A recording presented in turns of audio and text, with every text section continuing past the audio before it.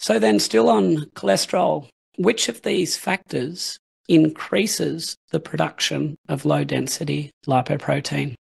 A high dietary saturated fat intake, low carbohydrate intake, low serum B12, or a low serum vitamin C? So just pause for a moment and think about what you think to be the correct answer.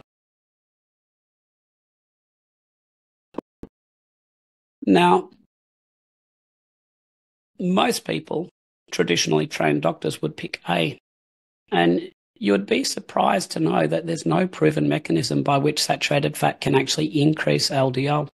So this study looked at the impact of 3 fats: olive oil, which contains 19% saturated fat, butter containing 66% saturated fat, and coconut oil, which contained 94% saturated fat. And they looked at the impact of those fats on cholesterol levels.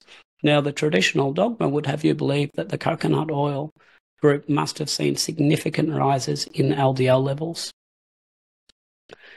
In actual fact, the LDL level in the coconut supplementation group actually fell, and it actually reduced by more than the olive oil group. And the fact is, there's no proven mechanisms by which saturated fat can increase LDL levels. It's never been shown, and yet somehow this has ended up as an indisputable accepted fact in medicine, and it really needs to be overturned. On the other hand, vitamin B12 deficiency has been proven to increase cholesterol synthesis. And not only that, we even understand the underlying molecular mechanisms. All right, now this is an interesting one. So this again goes against a long-held dietary wisdom and dietary dogmas. Large-scale randomized controlled trials evaluating the replacement of dietary saturated fat with seed oil-derived polyunsaturated fats. That's a mouthful. Basically, they took out saturated fat and they gave people seed oils. They've found A, increases in all-cause mortality, B, reductions in all-cause mortality, no significant change in all-cause mortality, or D, these studies have never been performed.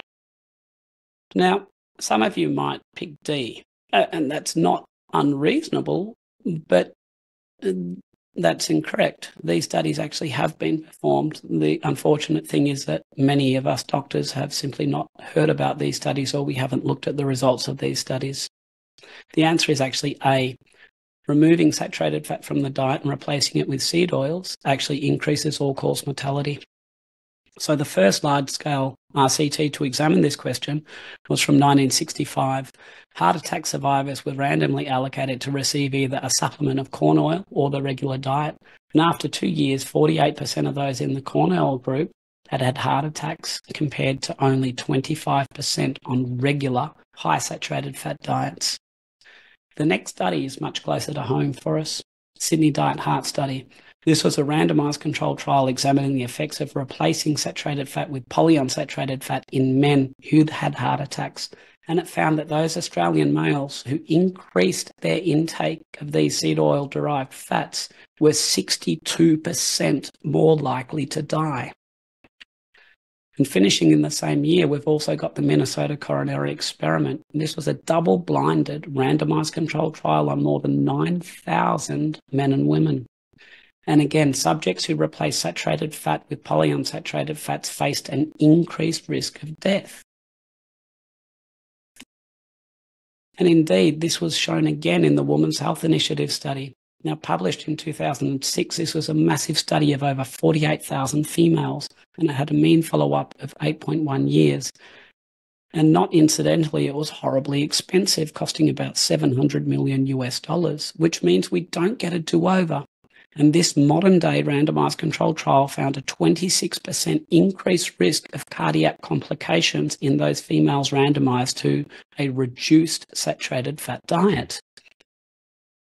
Now, I wouldn't be surprised if all of this was news to you. Now, the reason is that the original investigators weren't completely transparent about these findings. So the Sydney Diet Heart Study, for example, it was completed in 1973, but the mortality data wasn't published until some 40 years later, after the data was actually discovered in a basement. The Minnesota Coronary Survey also finished in 1973, and it took 16 years for a redacted version of the findings to be published. And again, it wasn't until 2016 that a more complete version was finally published, again after a chance finding of the study data showed up in a basement. And you can't make this up. And as for the Women's Health Initiative study, the only statistically significant finding of a whole study just happened to be left out of the results table, and it was never mentioned in any press conference. This vague sentence on page 661 of the publication was the single reference to it, the finding being that females with a history of heart disease faced a 26% increased chance of complications like heart attacks when they reduced their saturated fat. And follow-up to the Women's Health Initiative study demonstrates that this risk only increased with time, this paper reporting a 61% increased risk of cardiac complications in the reduced saturated fat group. Now, nobody really knows why these 4 randomized controlled trial studies, the findings haven't been effectively disseminated.